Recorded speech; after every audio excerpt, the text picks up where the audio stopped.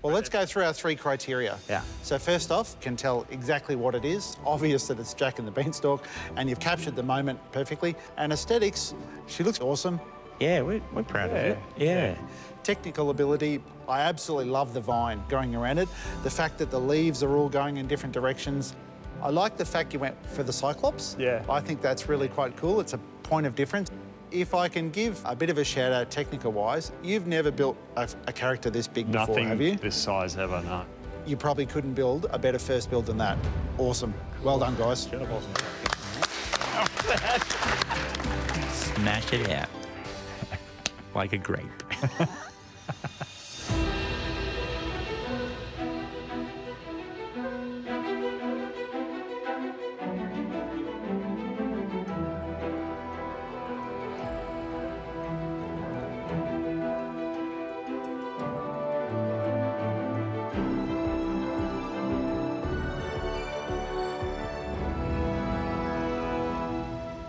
Well done. Congratulations. How are you feeling? I think I'm proud of it. We think it tells the story.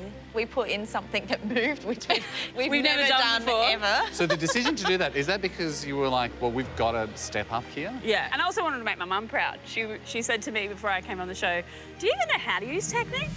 It's a weird mum heckle.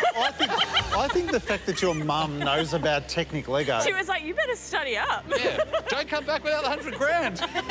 Looking at this, I can clearly see the story. I can see the ugly duckling, I can see the other ducks, and I can see the swan. It was a very brave move to go for a translucent swan.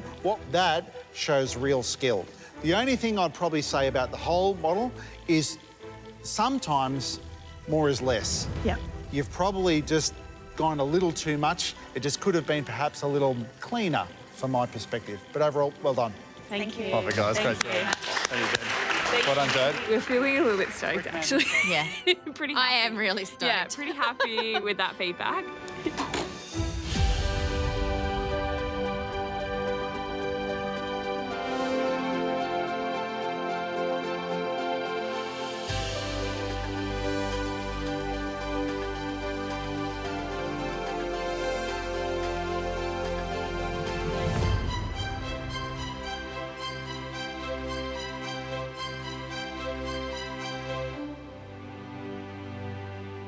I think we need to look through the front door to see what's happening at the back here. Yeah, there is some something moving in there.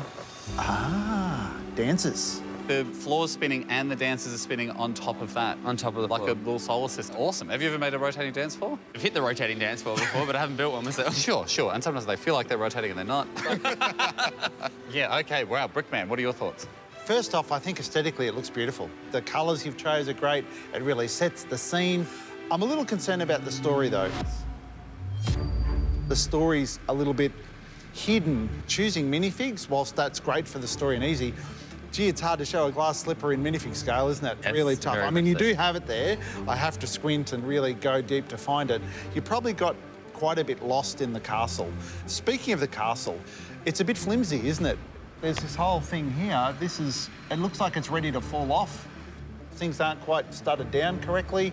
They're all different layers are missing. There's a huge gap down here where none of it's level. It's a bit half finished. And I feel the story's muddled. You're maybe in the gun a little bit today.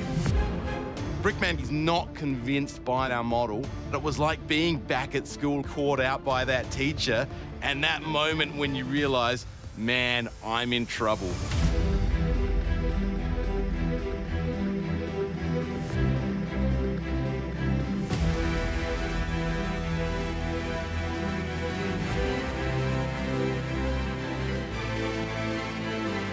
It looks awesome. Thank you. It looks so cool. Can we see inside? Sure.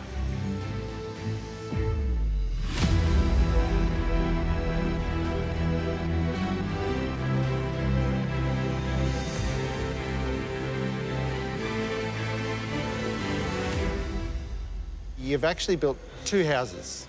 You've built this exterior, beautiful-looking gingerbread house. The inside it's not so pretty, is it?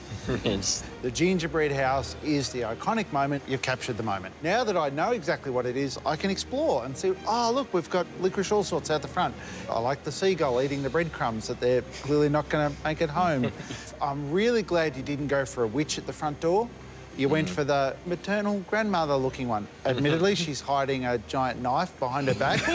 Sure, that's kind of scary. But then, as we explore, we'll learn the other side of what your model is, the dark side. On the inside, you've got bars on the windows.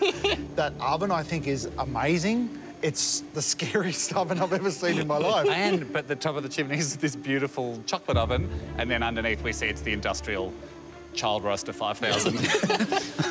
I love a good Lego model where you've captured my attention and then you've held my attention for a long time. If I think of a classic fairy tale book from when I was a child, it was a gloomy forest with the sun shining and highlighting this magnificent and beautiful gingerbread home. And you know what? I reckon you've done it. And that's pretty awesome. Well done.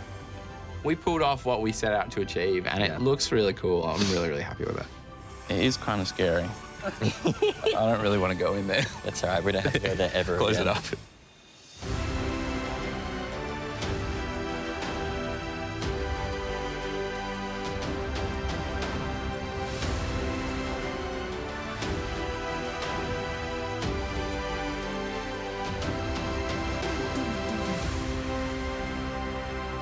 I wasn't sure if you were capable of pulling this off, and I actually think you got pretty close.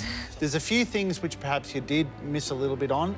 Whilst we know what the story is, you can't immediately tell that it's Jack and the Beanstalk until you get into the details.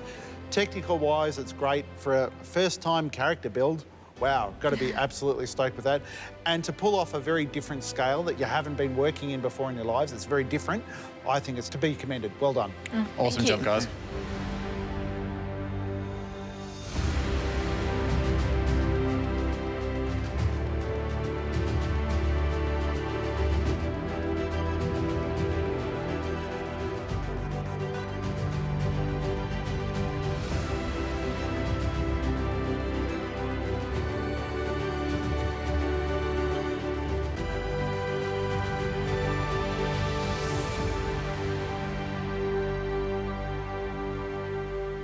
Hamish has absolutely nailed it in that it's obvious what the fairy tale is. So, nice big tick there. 3/4 of a tick for technical. I like the hair and I dislike the hair. I'll tell you why I like the hair. You've got the shape and the fact that it twists and turns. I think that's fantastic. The thing is, the hair's thicker than the minifig. The column of the tower is done nicely and beautifully, but it's a happy tower. It should have been a bit more run down, scary looking. I kind of get the feel in all of this build that you just played a little safe. You can't leave anything behind in any builds, and particularly eliminations.